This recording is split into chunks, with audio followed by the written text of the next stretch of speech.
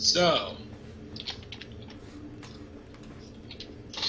we all know, that whole color is relative deal that Becker gave, which is pretty cool and stuff, right? Right.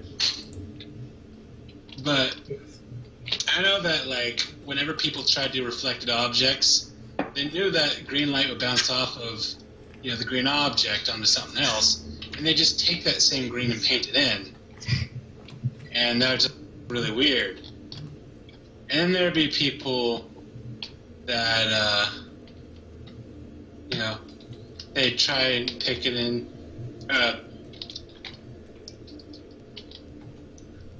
they would,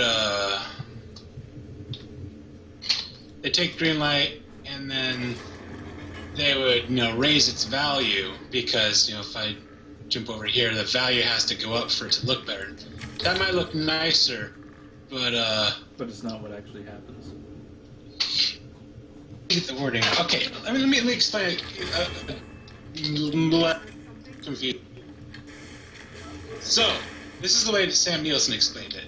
If you got white light shining on an object, then if it's a pure red object, it's going to absorb every single kind of light and just reflect the red back at you. Right? Right. But if you have a pure yellow light, say it's just as strong, but it's pure yellow, the entire thing is actually going to be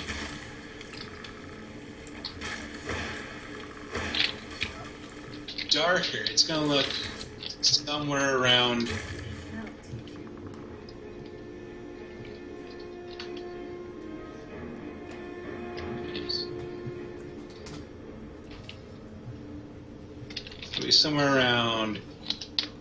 here instead, because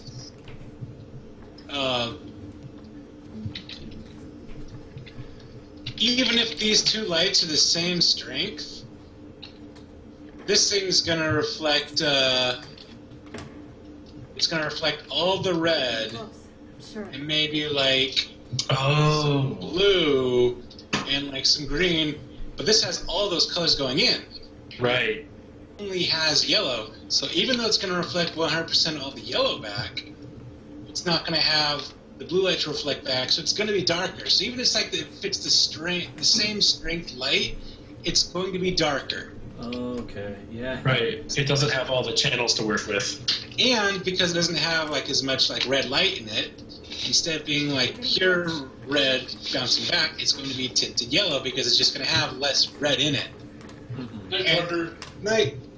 And if you shine a green light on a red objects don't bounce back green light, so the entire thing is actually going to be extremely dark. It's going to be like this when you shine a pure green light on it. There's these huge value changes depending on the light that's put on it. And I only went through the lessons once, and I went through them quick, but I'm like, oh snap, there's all these other things I got to think about. Like, these three lights at the same strength are still going to not have the same value. Whoa. It's not going to be orange, but pure orange like this. It's not going to be like that. It's going to be slightly darker because it's not reflecting the red. And then the green is going to be super dark because this thing only reflects a teensy bit of green back, but it mostly reflects red, but it's not getting the red to bounce back to be bright. Right. And the same thing happens with reflected light. So if you have a really strong green object, so like, say this green object is getting hit with a really strong light, a white light. It's just hitting right here. Mm-hmm. Well, most people are going to do that whole crazy bounce light thing, because bounce light's cool, and everyone in class is like, yeah, bounce light. And they spam it way too much, and it look weird, and they wouldn't know why. But they try and put it all on here, and maybe, they put it up like this, but actually, it's going to only bounce a little bit, and it might shift it maybe towards like an orange and a little brighter.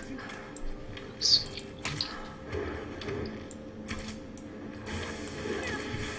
So light's going to be like that, somewhere around there. Mm-hmm. A little more towards yellow, because red doesn't just suddenly go to green. Even if you blend it like this, it's really weird because computers blend this crap. It actually have to go through the whole light spectrum. So before it goes to that, it should go to orange, and then to yellow, and then to green. And this counts with reflected light as well. So when it's bouncing off there, it should bounce off and look like this.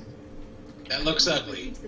Right. That looks less ugly because it's brighter, because there's the value change, which is more accurate. You can just see it from a medium value to a lighter value, but it's still wrong.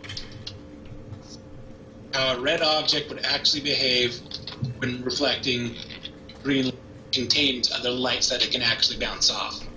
Right.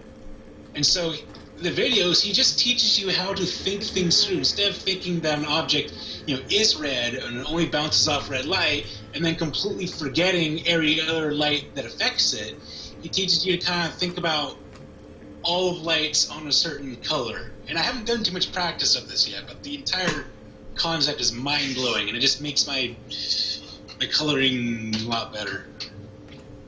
But like, he's got a bunch of videos, and they all go over that stuff. Just a whole bunch of different things. It's great.